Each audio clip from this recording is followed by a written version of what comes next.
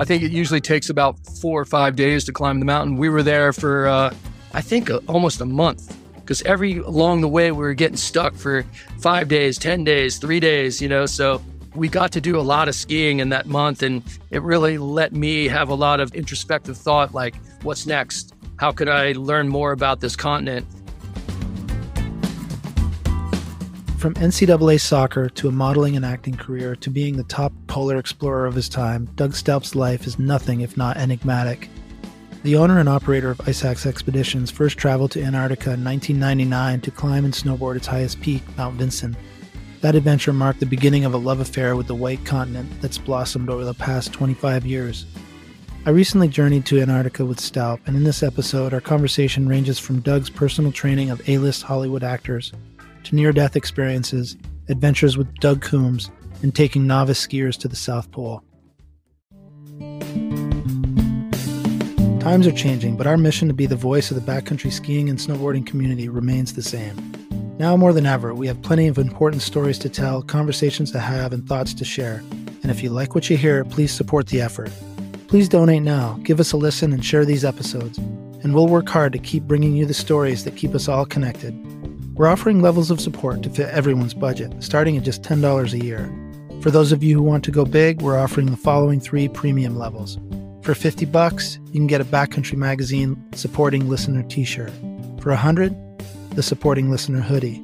And for $150, a 1-year subscription to Backcountry Magazine plus the Supporting Listener hoodie.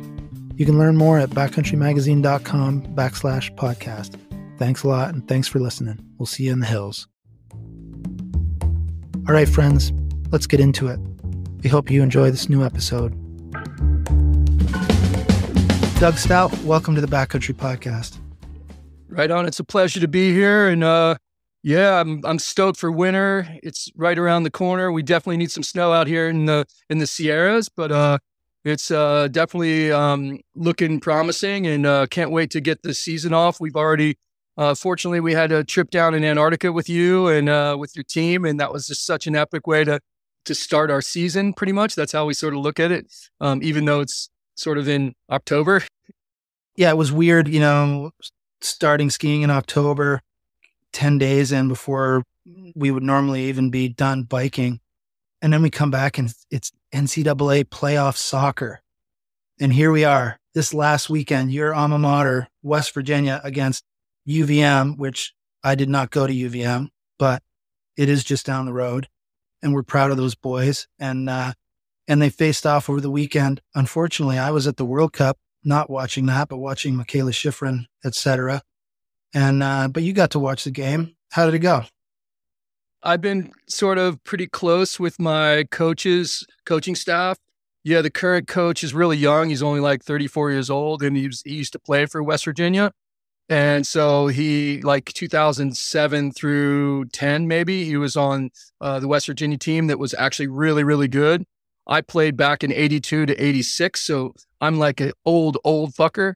And but he's really embraced the alumni to come back, and I've donated a little bit of money to the locker room and stuff like that. So it's I've been pretty close. I mean, I basically am texting my coaches, before the games and after the games and stuff like that. So I do have an intrinsic relationship with not only the team. I know all the players, they know me, and also the coaching staff. So it's a little bit closer for me. And it was an amazing game against Vermont. Vermont is a very physical and large team. I think their forward is like 6'5".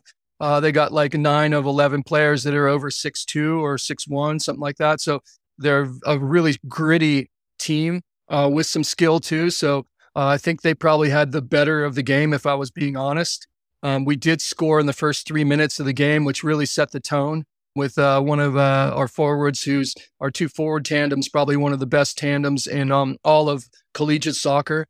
A lot of the players are from overseas. They're a lot of them are a little bit older. I think some of the coaches are looking at foreign players that are 20, 21 years old that have played at a high level, rather than grabbing an 18-year-old that's played in high school. I see that happening in a lot of the Elite Eight. If you look at their rosters, they're going to be a lot of foreign players. Yeah. And older too, right? Like, so they've got that experience. B, they've got the maturity. You see this in ski racing, especially on the men's side. So it's pretty wild. Well, congratulations on your win. Yeah, to sum it up, we ended up winning 2-1, and we're off to the final 8, which will be in Morgantown this Saturday. And I'm actually flying in for the game against Loyola Marymount, which is in Southern California. So I'll go to the game, and then I can't make the final College Cup, which is in Louisville this year. They usually have a neutral site that they put together, the College Cup. I won't be able to make the Friday game, but only if we win. I might try to go to the final on the 11th, December 11th on Monday, but that's a long way away, and I don't know if we're going to make it that far. So, but it was a great win against a really, really strong team, and had a lot of fun watching. Right on. So, as you said at the outset, I got to join you on your annual trip to Antarctica, and it was mind-blowing. Everybody asks me, they see the pictures of the penguins, and it just blows people's minds. But you've been doing this since 2008. And, we talked a little bit in the intro about, your early life and some of the interesting stuff you've done. I want you to take us to when you first made that decision, when you were in California, doing TV and whatnot. When did you decide, like, oh, I'm going to go heli skiing in Alaska? Like, how did you get to that spot where you wanted that kind of challenge and you wanted to be around that kind of people? Yeah, let me just go back a little bit. I'd started 2008 is when I started chartering the whole ships, but I had been going down to Antarctica since the year 2000. And so this was number, I think, 59 for me to actually go to Antarctica. And it was 39 to go to the peninsula. And it's like you said, it's a ton skiing to wildlife, but for me, it's more about the camaraderie and the friendships that you make, like the one we're making right now. I mean, I think we'll be like lifelong friends, to be honest with you, just from the experience that we had together. I think to answer your question about the start of Ice Axe, I had been sort of transitioning into a lot of outdoor stuff. I'd climbed in mid 90s. I'd climbed Denali on 2 different occasions and snowboarded. I did Kilimanjaro. I'd done Aconcagua. I'd done a bunch of mountains, bigger mountains, and potentially maybe looking at maybe skiing or snowboarding the 7 summits. It was like a little, sort of a carrot that I was thinking about doing. And so after doing some research and finding out that the Vincent Massif, the highest peak in Antarctica, 16,077 feet, had not been skied or snowboarded, that was a big attraction. And I was friends with a lot of people, and I'd been going to Alaska when heli skiing was just starting. The early 90s, I was going to ABA, which is a little parking lot at the top of Thompson Pass, and they would sell chips. And so these chips were these wooden chips. They were $25 a piece, and that would give you a road hit. So the helicopter would be based in this parking lot, would lift up, take you to the nearest peak right at Thompson Pass there, and you would ski down and ski to the road, and then they'd pick you up in a van. So that was fairly inexpensive for me to be able to go up there. And it was really, truly, I'd skied all over the world and, resorts and that kind of thing in backcountry. And so this was something that, was mind blowing to me. Skiing super deep powder. You had to snowboard it differently. You couldn't be aggressive with your edges. You had to sort of feather your turns and always head on a swivel because there was slough management going on too. So I learned a lot on those first couple of years after getting swiped out a few times, and you learn pretty quickly that that's not the way to do it. And I met some amazing humans up there, Doug Coombs and Mark Newcomb, Dave Swanwick. I mean, I could go on, Rick Armstrong. Some of these guys were all from Jackson Hole, Wyoming, and sort of became really good friends with them and started traveling. And after the Alaska season, I would go to Chamonix for a month, but the following season, during the season, I would actually go to Jackson Hole, Wyoming. I was sort of living in Los Angeles at the time still, but I did have a ski lease in Telluride for almost 10 years. So I had a car there, and I would just sort of fly back and forth when I could, and in between jobs and stuff like that. So it was Telluride was sort of my base, but I did travel to go see friends and go, do some amazing ski and snowboard descents, whether it was the Grand Teton or whether it's just in Thompson or Teton Pass. Did a lot of stuff in the Tetons during those 10 years too. So, and there was other things that Doug and I ended up doing. We ended up going to Mount Adams and Rainier and doing volcanoes and, Three Sisters and all kinds of stuff. So we became fairly good friends. He was sort of a mentor to me, and amazing to be able to have a mentor like that. And he had just started doing steep camps over in Verbier as well. Or I'm sorry, Le Grave, and he was doing stuff over there. So I didn't have a chance to go over there and be with him there, but I was planning on it. And unfortunately, he's no longer with us, and rest in peace. But, that was one of my goals, to go over there and actually, help out with some of his camps over there. But it was an easy transition. I was living in Los Angeles and hated the town and hated traffic. And so it was my release to be able to get out of the city and get into nature. And these were sort of, my pilgrimage to Alaska every year was like a month, and then Chamonix for a month. And I had a lot of good friend groups and met some amazing people that I'm still friends with today. One of the things that really captivated me and impressed me about the trip you do, you bring together on a ship, a 300-foot long, purpose-built cruise ship, 80 guests and media, maybe 25 guides, plus all the crew, and the collegial atmosphere that exists in that setting. I have never come across anything like it. I've never been heli skiing, but I can only imagine the guide culture at a heli operation or a bigger outfit might be something like what you see there. But then again, it's compressed into 1 week, so these friendships that you can tell are years old, and the respect each guide has for one another, and how the clients are just totally blown away by the culture. And then you have this amazing setting that is, of course, Antarctica. But what made you think that this was possible? Because it's crazy. And when you started, it didn't go so well, right? No, when I first started the whole ship, I had been going down on some of the cruise ships starting in 2000, 2001, 2002, 2003, but I would just have a small group on a normal, first 2 years were Russian research vessels. And then I ended up contacting a company like Quark, and there was several other companies that I worked with that are no longer even around. And I would just hop aboard one of these ships. And when they would go ashore and do penguin rookeries, we would go skiing, and then they would come back and pick us up.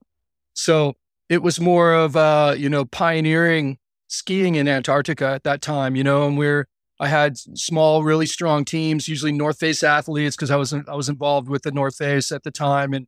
And so we had all professional athletes going down there and filming and doing stuff. And it was just mind blowing, and I was going at all different times of the season. The season really runs from mid-October through all the way to March, really. And so I had been down there all different times, and I really had a dream of bringing 100 of my best friends. And that was really set in stone. The first couple of years, I was like, this is awesome, man. Let's try to do this. And I kept on dreaming about it. And at one point in time, and I think after I had done Vincent, I had done Choyu or something like that, I said, I'm going to try to charter a whole ship, and have my own itinerary and have a team together. And I did reach out to a lot of UIAGM guides in Europe and see if they could bring 4 clients. And that was sort of the model that I looked for. I did go to a couple friends that had heli operations because I'd been involved up in Alaska, and I had a lot of contacts. And so I said, let's do a 4-to-1. And there is glaciation, so we do need to be roped up going uphill. And just sort of a leap of faith of trying to say, build it and they will come kind of thing. And it was truly, 2008, we had chartered the ship, and the ship came in at the beginning of the season, and the authorities in Ushuaia didn't deem it suitable to go to the Antarctic because it was antiquated because of, it's an older Russian research vessel that was converted into a tourist ship. And so they hadn't kept up with the engines and stuff like that. So basically it came in smoking and listing to one side, and we end up getting on board, and I had to stand up in front of 100 people and say, hey, we're not going to be going to Antarctica because the ship's not allowed to go. And that was a really crushing moment in my life to be able to have to do that, put all that energy and that focus and people's money and trust and all that to come down to Antarctica or come down to Ushuaia at that point and believe in Ice Axe and believe in me. And, to stand up there and say, hey, we're not going was truly one of the worst moments of my life. Wow. And but I did say that, hey, we're going to come back next year. We're going to come back stronger. Please keep your money in my company and believe in me. And we're going to rebound. And we did. And so since then, it's been, pretty smooth sailing. And it's about the partners that you're with, not only the partners, the partners with the boat companies. And it's a very fine-tuned project where there's several different levels. You got the people that are on the ship, all the housekeeping and the bartenders and the captain and the engineers. And then you have the boat staff that are basically a company, whether it's Quark or whether it's Albatross. And they have staff that are sort of responsible for taking the Zodiacs to shore and making sure you're following all the IATA rules and that kind of thing. And then there's the Ice Axe staff, which is basically just the guides. The guides are Ice Axe. And they are the ones that are in touch with all the clients to be able to take us safely in the mountains. And so I'm really, really proud of the guide team that we built. This year we had 114 clients. I think you said 80 some earlier, but and we had 32 mountain guides. So that was the biggest group that I've ever taken. And, who knows? I mean, I think, I'm super proud of my guide team. I think it's one of the best in the world. Everybody's from different countries and different places around the planet. We all have our ways to do it, but we all work really well together. The snow science and the guide meetings are just so much fun to be a part of. And I think that you were privy to a couple of those to see the energy that's there. And it's truly a special group of humans and something that I really look forward to almost every year just to hang out with my friends. You mentioned IATA. Tell us what that acronym means and how and why it's important at that. Yeah, IATA is the International Antarctic Tourism Board. And what that does is they try to maintain that tourism is a huge thing on the peninsula. I think when I first started, there was probably only about 6,000 or 8,000 people going to visit the peninsula. And now it's grown to 40,000, even with 2 years of COVID, with no visitation at all to the Antarctic Peninsula. And what they do is it's a consortium of all different tour operators that work in Antarctica, whether it's interior or whether it's the peninsula. Even in New Zealand, they got people coming from New Zealand over to, the Ross Sea and stuff like that. So it's a group of individuals that own companies that deal directly with tourism in Antarctica. And we have to set up rules and regulations to make sure that we're not only protecting the wildlife, but protecting Antarctica. Antarctica is the highest, driest, windiest, coldest continent. It's pristine. It's clean. We want to make sure that we're not introducing invasive species. We want to make sure that we're not affecting the wildlife and the rookeries that we're visiting. So there's definitely schedules that are set up for us to be able to go to visit some of these things. There's speed limits in certain areas for the ships to maintain to make sure that we're not hitting any whales. So it's a protection and preservation for to keep Antarctica the way it is and not affect the amount of tourism that's going down there. And they are very effective and they're doing a great job. And Ice Axe, my company, is not a member of IATA, but I work with all IATA companies. So I feel like we are pretty much responsible for the people when we go on land, and we're the only company that actually takes people up in the mountains, which is really a different perspective to be able to experience Antarctica that way. And obviously we're using skis and snowboards to be able to get up there, or snowshoes, and so it's a little bit different than most normal charters that are going down there. So we want to make sure that we're maintaining the rules in play.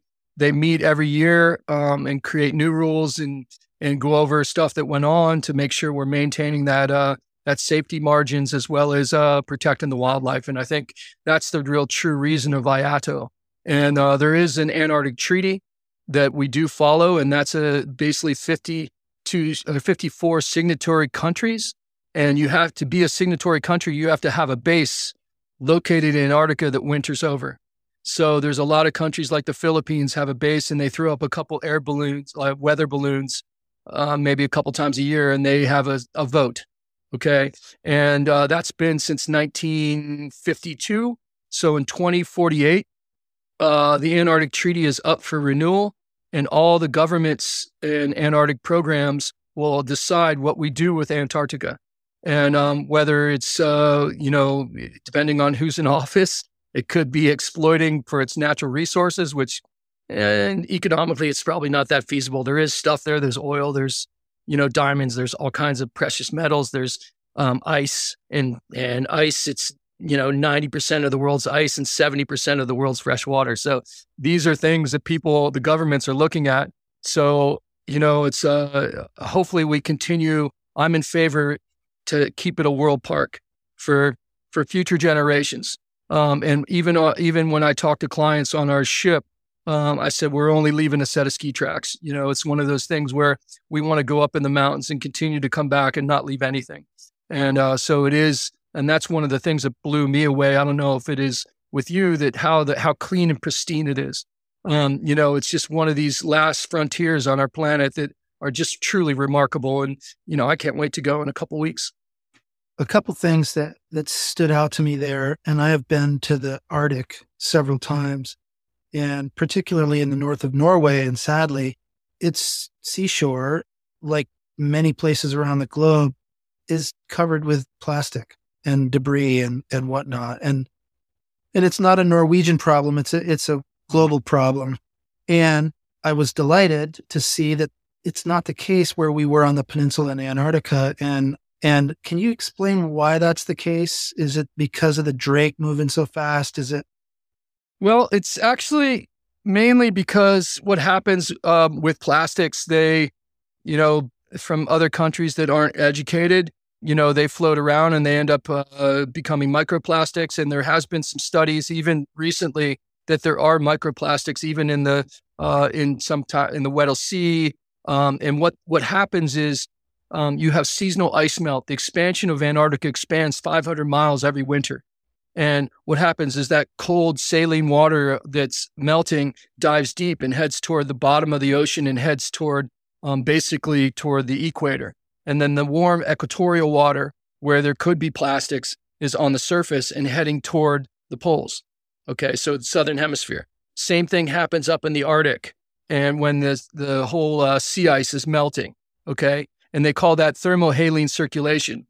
And what that does is that circular things, or Gulf Stream, basically is what it is, can carry microplastics. And so there has been detection. Obviously, you can't see them, but they take samples, and there has been even they found microplastics even in Antarctica, even though it looks completely clean. And it does. We're down there early in the season where you can start to see the krill. The water is so clear and so beautiful and pristine. You can see whale bones on the bottom. You can from the whaling days. So. Unfortunately, our planet needs to get educated and really understand that, we need to eliminate single-use plastic and not try to find ways to recycle or anything like that. We just really need to use elimination of single-use plastic. I'm really proud of being one of the first people who started to really institute and tell some of the operators, no more plastic, no more straws, no more single-use plastic. If you look at all the operators now, they're pretty much all no single-use plastic anywhere. That's a good, stage to do. And I'm glad we're working in that direction. And hopefully it continues with more conservation and other avenues. I think they are doing some recycling stuff in Ushuaia, big recycling plant to really try to help that tourist industry as well. Right. Tell us about from when you first went to the peninsula. For our listeners, let's be really clear here. The Antarctic Peninsula comes up quite a ways away from the continent proper. And the continent proper is really what most people think about when they think of Antarctica, right? The giant ice sheets and just the miles of ice and barrenness. And the peninsula is mountainous and glacial, and it's frankly unlike any place I've been to. It's gorgeous. There's mountains that go up to 9,000 feet right from sea level. But you must have seen in your career a great deal of change down there on the ice side, on the glacial side. Does it look a lot different than it did when you first went down there? That's a great question, Howie.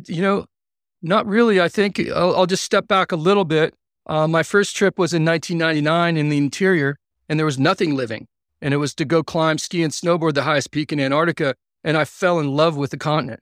I fell in love with Antarctica. We landed on an ice runway, and, there's no wildlife. I think I've only seen in the interior, I've done, maybe 25 trips or 24 trips or something like that. I've only seen one bird, and that bird got blown in somehow, and he's probably not around anymore. But this is the only living thing other than a human that I ever witnessed in the interior of Antarctica. And we were climbing Mount Vincent, or Vincent Massif. It was an amazing experience. And they were serving, I think, like I get off, it was a C-130 at the time, landed on an ice runway, no brakes or anything, got to hit the reverse thrust. So they land on this ice runway. I walk 100 meters to this tent city, and they were serving like crepes and strawberries. It was 24 hours of sun. So at like 3 a.m. And so I was like, where the hell am I? And we had a successful expedition to go climb, ski, and snowboard the Vincent Massif. We got stuck. I think it usually takes about 4 or 5 days to climb the mountain. We were there for, I think, almost a month, because along the way, we were getting stuck for 5 days, 10 days, 3 days, so we got to do a lot of skiing in that month, and it really let me have a lot of time to really introspective thought, like, what's next? How could I learn more about this continent and go places to go ski on this continent? So 2 months later, I chartered a Russian research vessel and went down to the Antarctic Peninsula and was freaking blown away. And I didn't know a lot of the peninsula, but I did look at Google Maps and Google Earth and trying to figure out where the best skiing would be, that the mountains are right out of the water. And it seemed like that western side of the peninsula was the money pit. There was definitely mountains, but also Antarctica is really strange on the coast because you have glaciation, and the glaciers are constantly moving toward the coast. And you need to there's good skiing everywhere, but you need to be able to get up from a Zodiac, get ramps to get up on the good skiing. So you can find ramps to bad skiing. You can find glacier walls that you can't climb up, obviously. They're sometimes 300 or 400 feet high. So the key element is trying to find ramps that come down to the water that you can get up to good skiing. And then another problem is like, it wasn't bad for just a couple people. There's all kinds of couloirs and islands that you can ski if you just have a small team. But if you start adding skiers and snowboarders, then you have to find places that have multiple ramps and multiple places to go to get everybody spread out. It would be really a bummer for you to come down to Antarctica and we have found one ramp with 100 people in a skin track. That would be like, not my type of trip that I'd ever want to run. So we're trying to find places where we can spread everybody out and be able to get to different locations with different dynamics of groups. It's definitely not the place to go and ski the steeps. We definitely ski more low angle powder, and that's great for everybody, including an intermediate skier that's never backcountry skied before. I think that's something that I'm seeing a growing population on my trips, that, people want to ski Antarctica and they don't have a lot of experience, but it's almost ideal. Have I seen changes from an environmental standpoint? No, I see the glaciers calving constantly. That's going to be happening for the rest of our lives and for many, many thousands of years ahead. I have noticed through scientific experiments and just staying up on Antarctica that there are some large ice sheets or tabular icebergs on the Weddell Sea, which is the other side that we ski, that are pretty much calving at an alarming rate, or at least separating, and that's not good news. I have noticed also the water temperature where we go has changed a little bit. It's rising a little bit, which is forcing the krill, that's what all the ecosystem feeds on, whether it's seals or whales or bird life. The whole ecosystem is relying on krill, and the krill is moving. Penguins always go back to the same place and breed. 60% breed for life. And so they're going back to the same penguin rookeries, but I'm now starting to see in the 20 years I've been going down there, whole penguin rookeries starting to relocate, moving south with the colder water where the krill is. So this is something that I have witnessed a little bit, mainly through scientists telling me, oh, this is what's happening. The acidity of the water is changing a little bit too. So these are the things that are apparent to me. But as far as like okay, are the glaciers really recessing? I can't really tell you. I don't think that that's completely true. I think I'm seeing consistent calving, and when that calving happens, you got 50,000-year-old glacial ice that's been at the basically at the South Pole, 800 years ago. It's finally got to the coast, and so that ice, when it hits the water, is releasing CO2 and oxygen, and it's almost like Rice Krispie treats when you're going through in the zodiac and it's being released, which is a really interesting phenomenon to be able to experience that just on our way to get to the ramp to go up on skiing. I do notice that the wildlife is looking for these ramps too to get up, and they're looking for nesting to be able to breed, especially the penguins. The seals like to get on ice sheets too to be able to lay out and just get sun and relax. They have to breathe every 22 minutes, so they like to hang out on a lot of the ice flows. So I'm seeing some of that happening too, like where the glaciation's happening. Yeah, it's one of these things where I haven't seen a huge difference other than some other little things like the water temperatures changing and, the wildlife is moving a little bit.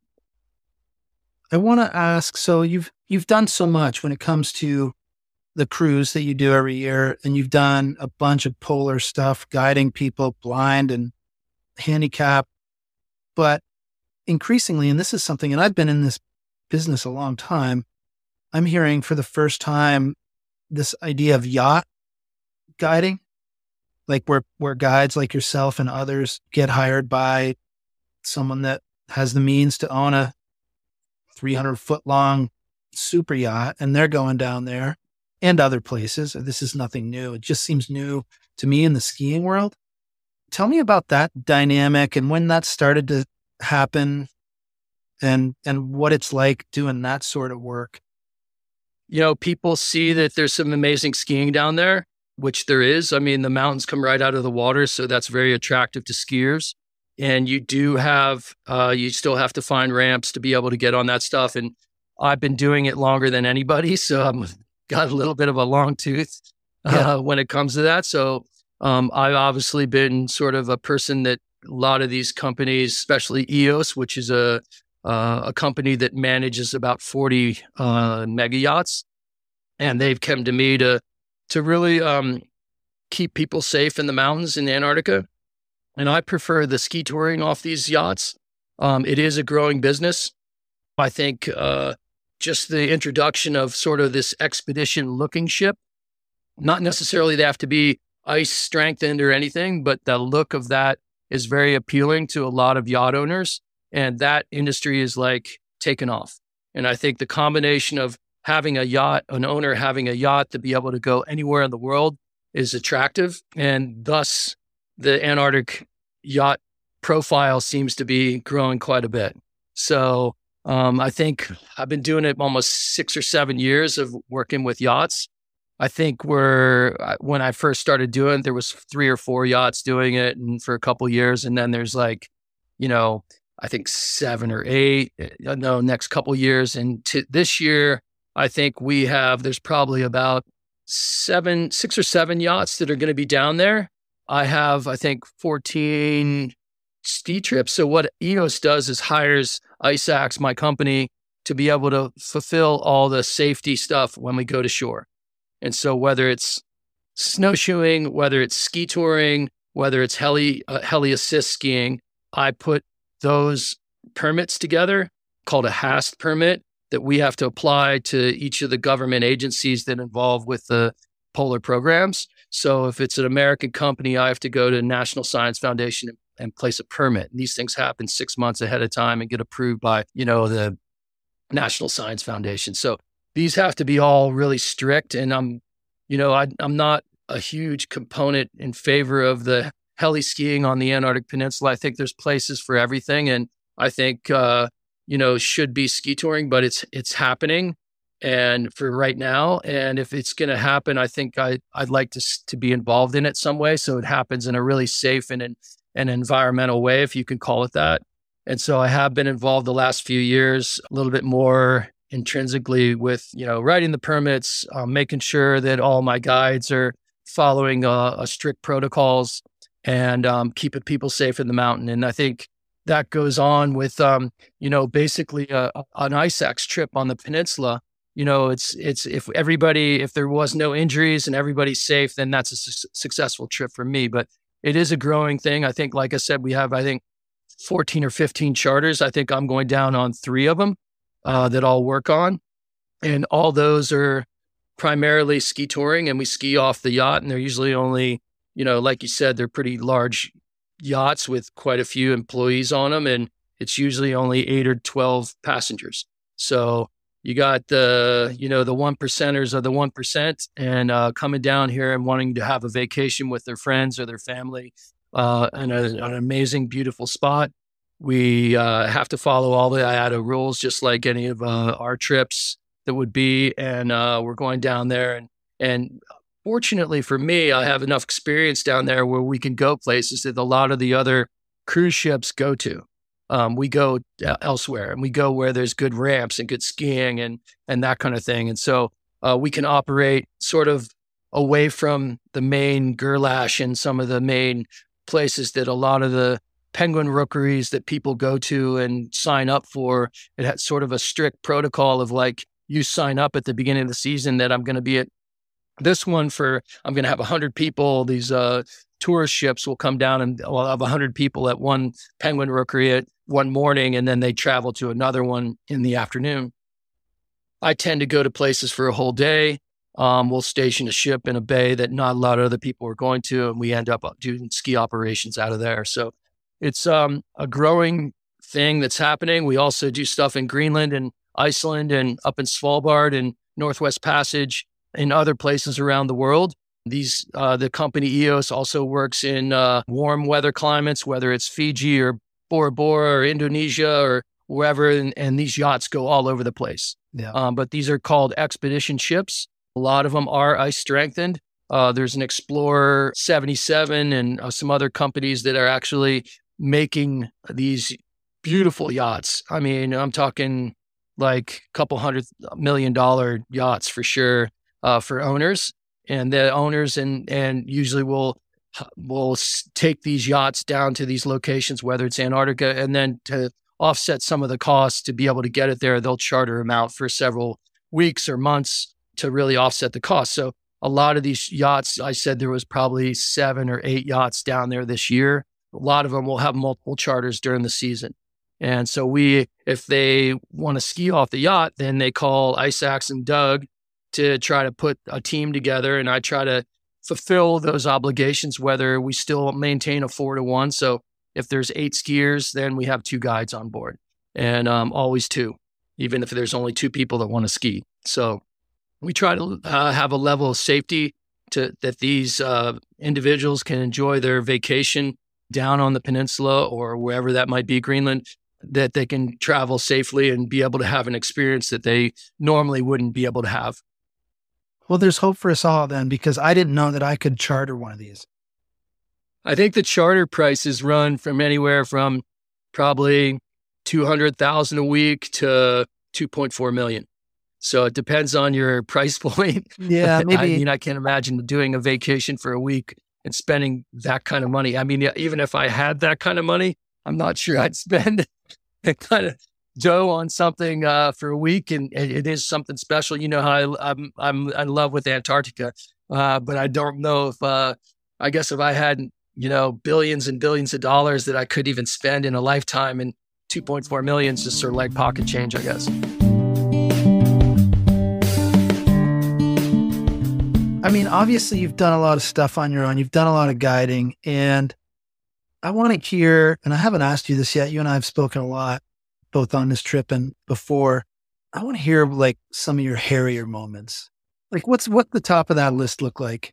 That's a great question, because there are a few that stand out. And I think, I'm a person that, deals with a lot of risk management, and so some of the more scary moments is when I was younger and stepping out and pushing safety limits, and a lot of things you can control and a lot of things you can't. I think probably one of the scarier moments was doing a new route across Antarctica on the Filchner ice shelf and skiing across. And it's where Shackleton intended to ski from the Filchner all the way to the pole and then down to the Ross Sea. And I had a client and we were basically scouting, and I would unhook myself from my 400-pound sled and ski 100 yards or 100 meters and probe and make sure that, because crevasses are very uniform. If you look at a glacier and you look at the glaciation, it's usually moving in one direction. And when it goes over rocks, it creates cracks. And so you can determine sort of where those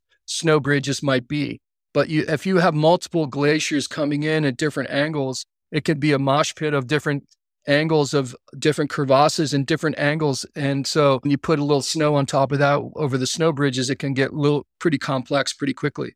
And so traveling through these glaciated areas that no one's ever been to before, not that they would be any different if other people would travel, because it's changing every, sometimes they're moving 30 or 40 feet a year. So traveling through there, you had to have some patience.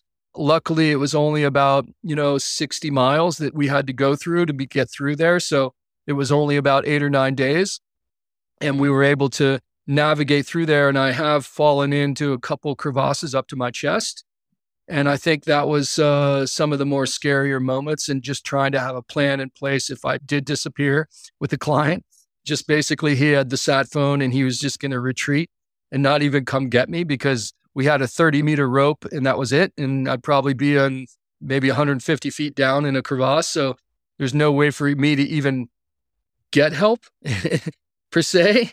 So we had a plan in place for him to just go back and call for help and go back to, where an airplane could probably land and pick him up. So I fell into 4 different crevasses on that trip. And I think that was some of the more scarier moments that I've ever been involved in. And, those are things that, I was probably pushing it a little bit and going through a new route that no one had ever done before and no one has done since then. But we did arrive at the South Pole. It was 737 miles and we did it in 47 days. So something I'm super proud of. And we raised a bunch of money for charity too. And I think that's one of the elements that I really love doing some of these trips, because I can really sink my teeth into some of these charities and purposes and education of some of the trips that we go on. All my clients, I make them raise money for charity or I won't take them. So it's one of the things that keeps me going. I've been to the South Pole 19 times. There's no reason for me to do 19 trips. So if I can have a really meaningful purpose and a meaningful for me to take each step or help that person get to the South Pole, whether it's a handicapped person or a blind person or someone just wanting to bring awareness to a certain cause, I think that really makes sense to me. And I don't know how many more I have left in me, but I'll certainly keep it there. And I do mentor a lot of people. And I think that's one of the great things that I'm looking at as a sort of a way in the next few years, is really trying to educate and mentor some younger guys to be able to not do what I do, but just try to mentor them in the sense that you can get involved in the outdoors and live your dreams and do what you love doing, and try to help with that with my connections and with my company and with what I do. So I do a lot of mentoring, and I think it's leaving my own legacy in that way. I'd like to talk a little bit more about mentoring, because I got to witness that firsthand. This young guy, Mateo, right? Yeah. Ray, here's a guy that reached out to you, as I understand it, or as I remember him telling me, reached out to you and said, "Hey, I'm kind of interested in learning more about what you do and maybe, doing some of this work myself." And you're like, "Well, what are you doing next week? Why don't you come to Antarctica with us?" And this guy hadn't really ski toured much. He's from West Virginia, went to your school. And here you bring him, and like, this is the kind of guy you are. Like, "Yeah, why don't you come on down?" And he's not the only one. Like, that's pretty amazing. Well, I think it's important, to live your dream. And I have lots of success stories within that mentorship stuff. And it's really a calculated thing. I mean, Stein Retzloff is a perfect example. He met me in Whistler 8 years ago and, sent me an email. "I want to do what you do." And I was like, "Well, Stein, it doesn't really work that way. You have to gain skills and be able to show your skills to be able to get to certain levels of this. And there's a process that we can do. We can do a 1-year plan, a 2-year, a 5-year, a 10-year plan, and you can get to where you were if we follow all these steps, and I can help you along the way." So that's primarily what this mentorship's about. It's about coming up with a plan and actually fulfilling that. And I can assist with that. And we have weekly or monthly conversations. And I have probably about 10 or 12 people that I've successfully gotten to that stage. And I probably have about 7 or 8 that I'm currently involved in right now with just mentorships. Tell me about how this meant. I mean, you talked about Doug Coombs as a mentor of yours, and we've all had our mountain mentors, and we hope to be one ourselves. In my little world, I try to do that. I got a young high school kid coming in here this afternoon to learn about, writing and so on. And so I get that. What is it about athletics that, and I'm just thinking about you in soccer and any of the sports I've done, where you're close with coaches who are older. And of course, parents could play this role too, but I think it seems to me like that's where we learn the value of sharing and mentoring really is in athletics, or at least it's hammered home there. Would you agree with that? Absolutely. I've been blessed with some amazing mentors, whether it's, Doug Coombs or Alex Lowe or whatever. And I don't think I learned really young that if you surround yourself by amazing humans, whether it's athletic, smart, whatever, it's going to benefit you and you're going to be successful. And so I still do that today. I'm not the best athlete. I try to be a really good guide, but I also surround myself with all kinds of amazing people, and it really makes me look good. So I learned that pretty early in my career, and I continue to do that. And I know that I have, some ways within my industry to help some young kids find their dreams too, that they probably wouldn't know how to navigate. And so I'm very helpful with that. And, whether it's you want to be a paddleboard guy down in the Antarctic for the season, and gain your skills or do educational stuff. I have a nonprofit that I've had to close down over COVID because it's all international travel. And I've had several people get into outdoor education and I've helped them and they're doing amazing. They're on like a 5-year plan right now. And I just had to write a recommendation for his PhD at Vanderbilt, so he's actually done outdoor education with several different educational bodies, and now he's getting his PhD. And so we're right on track with our 5-year plan, and he's on his way to his 10-year plan where he wants to have his own company where he's doing youth outdoor education. So it's really fulfilling for me to see how people are doing the steps that I've tried to put in place and follow through. And, you got to work hard, it's not easy. And if they're willing to put the time in like I am, I wasn't the best soccer player, but I'll tell you what, I spent hours and hours in the garage at 10 o'clock at night juggling a soccer ball. And it's helped me out in my career and other things, like whether it's acting and for commercials, I could say my name on camera and juggle a soccer ball. And I was lucky to be around Los Angeles for international commercials right before the World Cup. And I booked so many commercials for that. And I think that was sort of like a real way to get me into that industry, or at least successfully get it. And I was booking commercials all the time. Then I'd work with a really well-known director on one of those things, and then he'd hire me again and again and again. And so I did over 100 commercials in front of the camera from 1990 to 2000. And it was really an easy thing for me to do. And it was the way it's set up, every time the commercial would run, you would get payment. And depending on the time of day that it was so I would see myself on a commercial and it'd be like, ching, ching, I was making some money.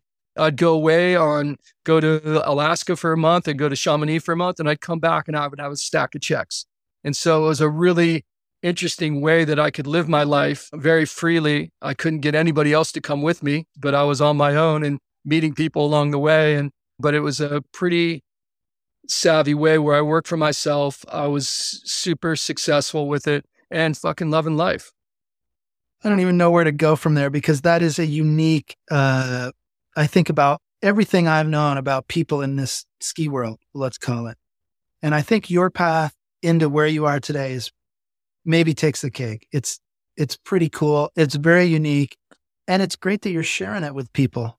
Let's face it, you've had good fortune, much of which you created yourself. Yeah, no, I've been very lucky.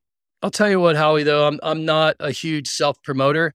If I really probably wanted to, I could be a National Geographic explorer. I've done probably more expeditions than half those guys, so it's not something that I want to achieve. I never wanted to be an actor. I never wanted to do any of that. I just sort of reinvented myself and did different things along the way, and I get bored easy, so it was one of these things where I always was the boss and was able to control my own destiny, do things really well, and then try something else, and really work hard. And I have to tell you that, it's not always easy, but you can do anything you want to do if you put your mind to it. Yes, I've been lucky and been in the right place at the right time on 30 of the jobs that I did through my life. I think that has a little bit of luck to do with it, but also a little bit of dedication and planning and preparation also for all my polar exploits.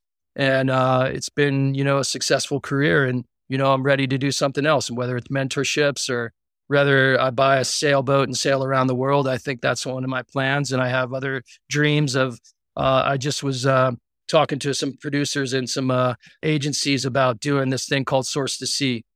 And it's basically start of the Amazon River is Mount Miss Me. It's a 18,000 foot mountain. I want to go climb it, ski it. At the bottom, I'll jump on a mountain bike to Puerto Maldonado in Peru. I'll meet my support boat and then stand up paddle 2,500 miles to the Atlantic and talk about the deforestation, the indigenous tribes, the adventure of it all, and also the wildlife. And so this is a 12-part series that I'm trying to pitch, and I think it's going to happen, and so it's one of those things where you set up dreams and you dream big and dare to fail, and you put a lot of energy into it. And I've been really good about making my dreams come true. And I think it's good. This is one of them that's probably going to happen before I die. Well, talk about an inspirational message to leave everyone with.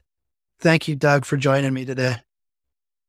Right on. Howie, everybody have an amazing ski season. And I look forward to making turns with you and anybody out there. So I'm based out in Lake Tahoe, but I ski all over the West and sometimes the East. And so hopefully we can make some turns together at some point in time and check out Ice Axe. We do trips to Svalbard, Greenland, Iceland, Morocco, Kashmir, and of course, Antarctica. Thank you for listening and subscribing to the Backcountry Podcast and for supporting independent media. The Backcountry Podcast is produced by Backcountry Magazine, an imprint of Height of Land Publications in Jeffersonville, Vermont. Backcountry's small but mighty staff works hard to bring you stories that are beautifully produced, thoughtfully edited, and thoroughly fact-checked. Betsy Monero is our editor-in-chief. Mike Horn is our podcast producer and engineer. Our music was composed by Alex Paul. Please consider supporting independent journalism by subscribing at backcountrymagazine.com. Use code PODCAST for 10% off your entire order. I'm Adam Howard. Thanks for listening. Until next time, we'll see you in the backcountry.